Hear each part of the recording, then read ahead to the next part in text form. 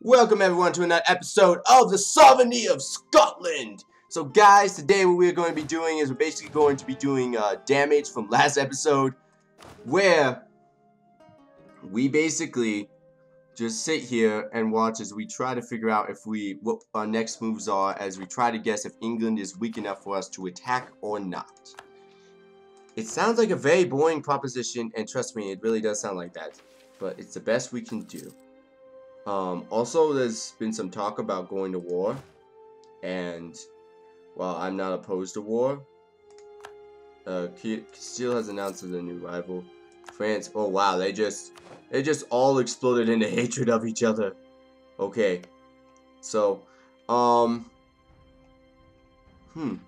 okay, so this is how I see it, people. I don't have to go to war with England anytime soon. Oh, shoot. That is not good. France just revoked its guarantee on me. Which doesn't make any sense because they're literally my best buds. Why would you do that, France? I thought we were friends. No! So they're probably not going to like me for a little bit more. Oh my goodness.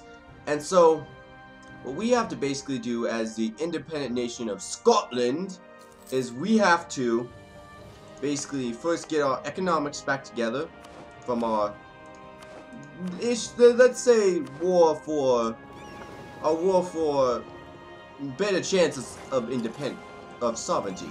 Let's say that. Let's call it the war for better chances of sovereignty. And what we are basically going to do from here, guys, we're basically going to try to start building and looking out to see if the British are ever weak enough for us to attack. You know, if the British ever mishap on like attacking somewhere, if they ever like, you know, forget where they were going, or the troops just magically all disappear, we're going to be there. We're going to be there. Let's just say that, you know, helping ourselves out. Let's see. The fleet cost, maintenance has a current rate, trade value. The fleet will add, this will increase our trade value for a profit of, alright, Northern Trade Node would be much better, so that would increase our profit to 0.24. Alright, and Canuck wants to be a little bit more friendly. Second legitimacy, that's good. And yeah, we're just trying to make sure we don't die. We don't need to keep our maintenance up so high, but apparently our economy is not exactly the greatest, so we cannot support very much. But I knew that already, because I have played an already game of this. My England declared war upon their enemy, they cite conquest as their main goal. Okay, so with any luck, what Britain will do, and this means with some, what I mean by with some luck, I mean with a lot of luck.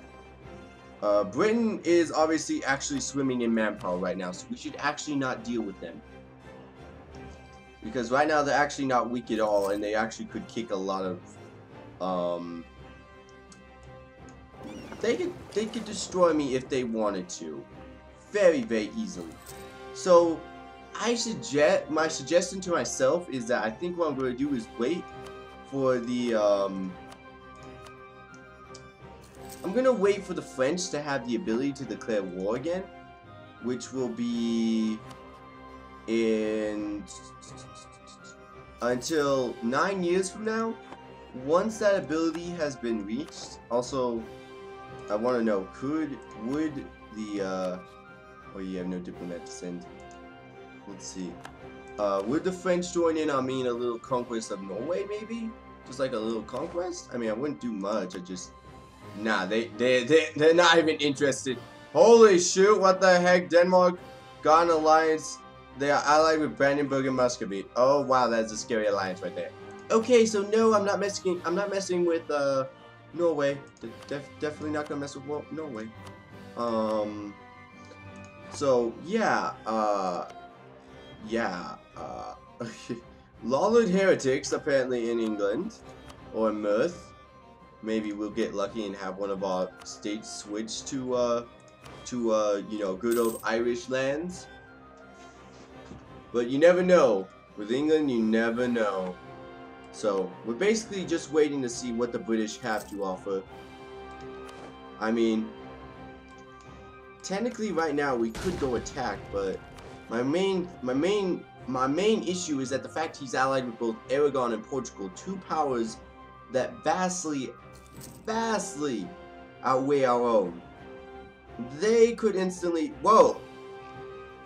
Poland, you already annexed all the Teutonic Order. That overextension, though. Ooh.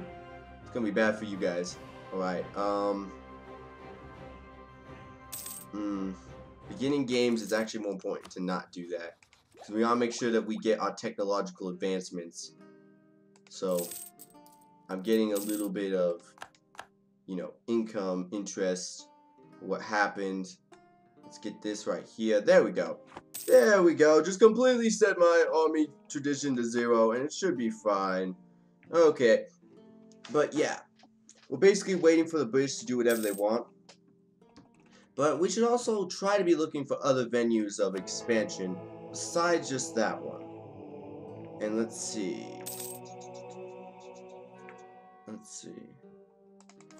Just invest the rest of our points into this guy. Just so I make sure that he wins by a hell of a margin. Let's see. We have a little bit of a expansion over here. Once there's... Alright. Harsh treatment this province now that the revolt is completely gone. And that should basically make it so that we basically core this province very nicely, and at some point in the future this could actually, Irish could become an accepted culture and we could have a very good time with that.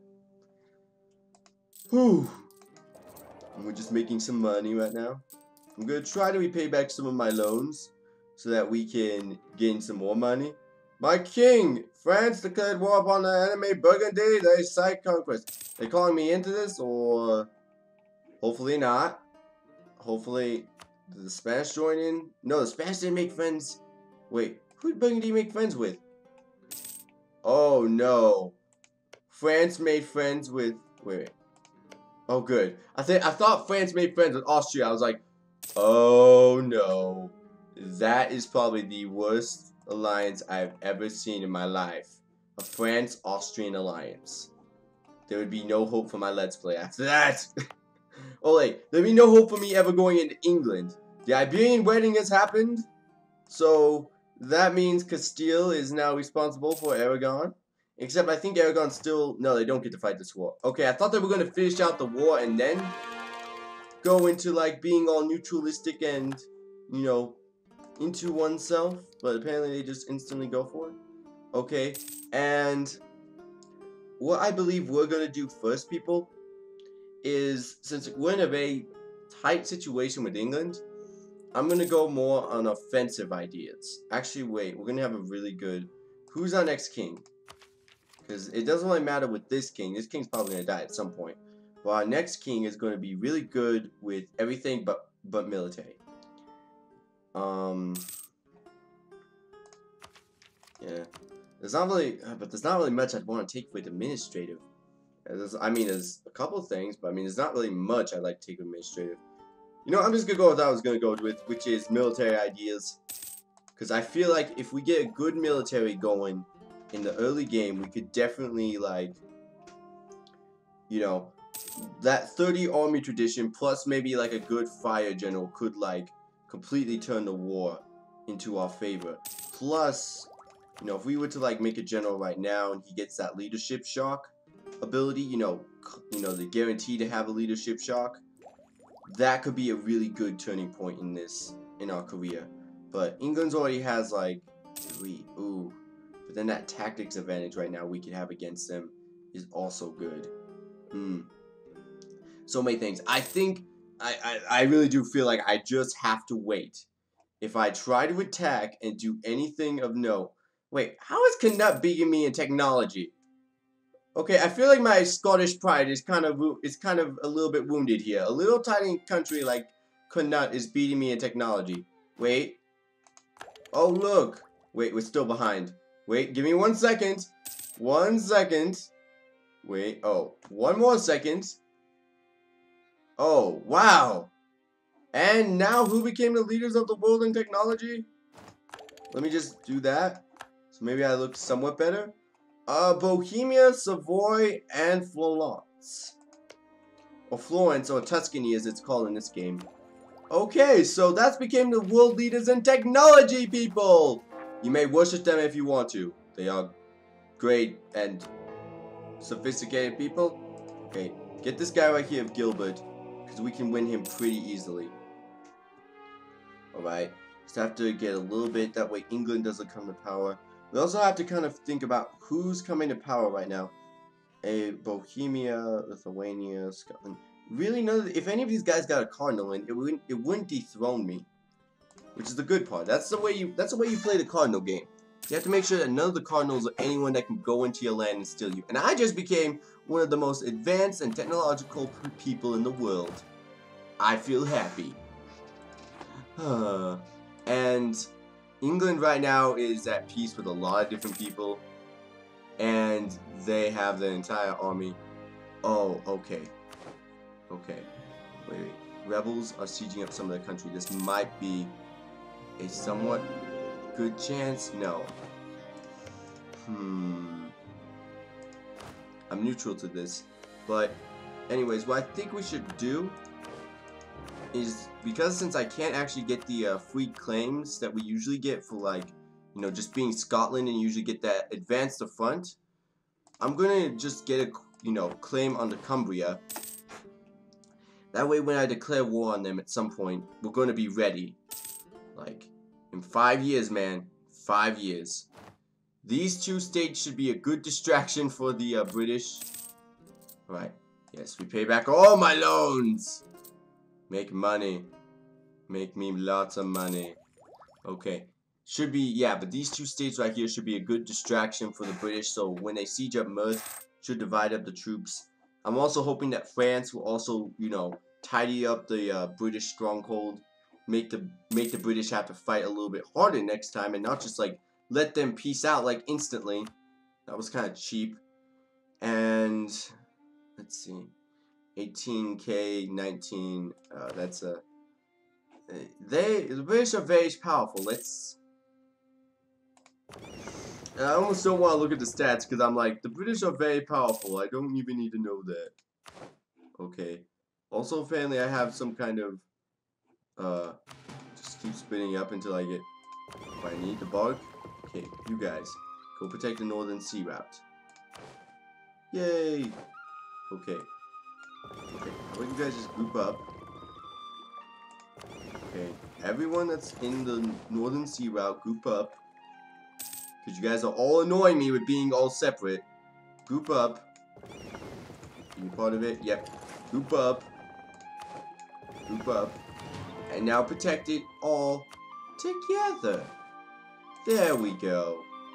That looks like an organized bunch. Hopefully I didn't get a cog in there. I got a cog in there.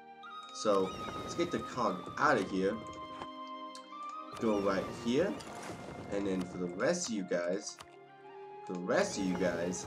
go protect trade in Northern England. I mean, Northern Sea.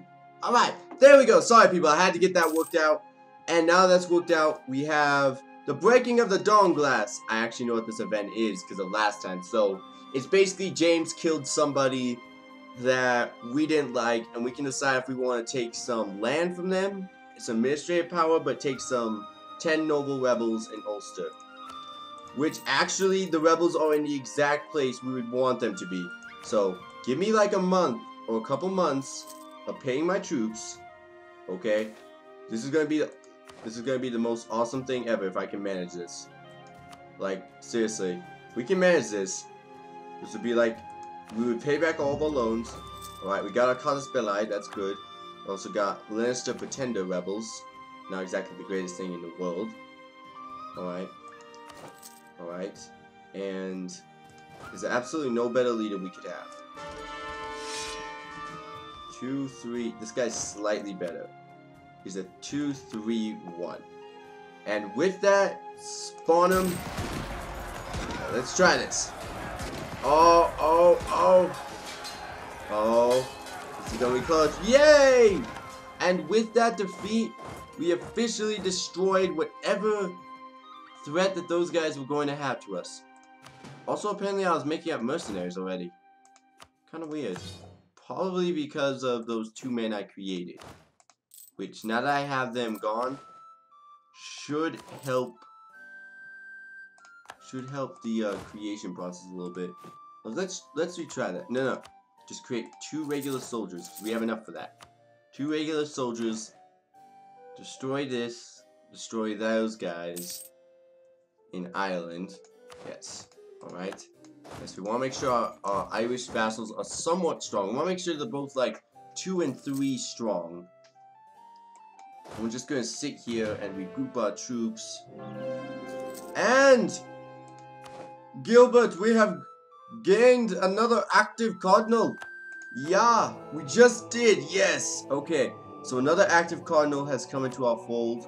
We're going to support these 2. 3 active cardinals, guys. 3 active cardinals. Okay.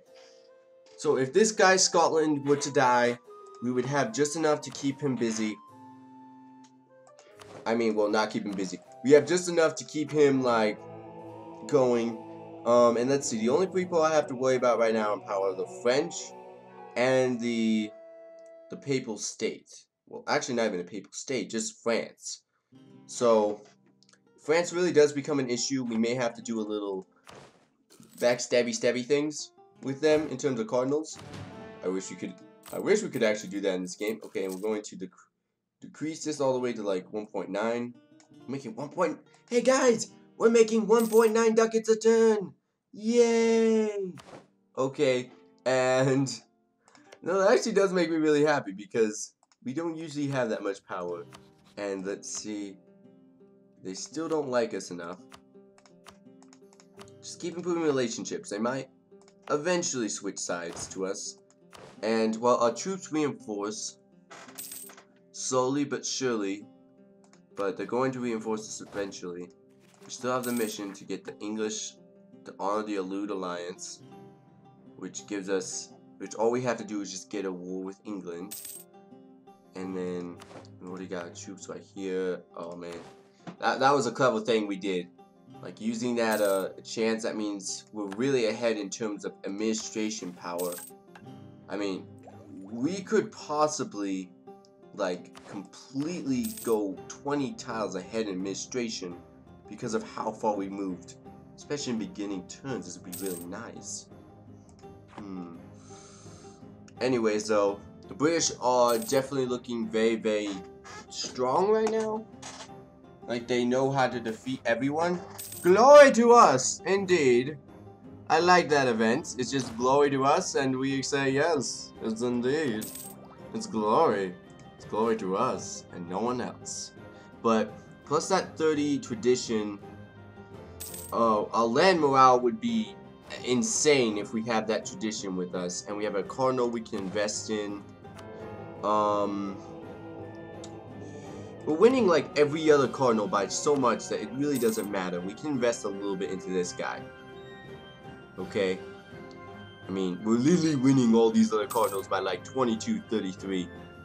It's very weird though. I'm very weirded out by the fact that I'm winning the papacy.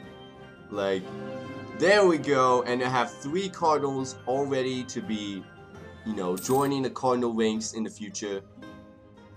And a new champion of the joust. This man must gain a general.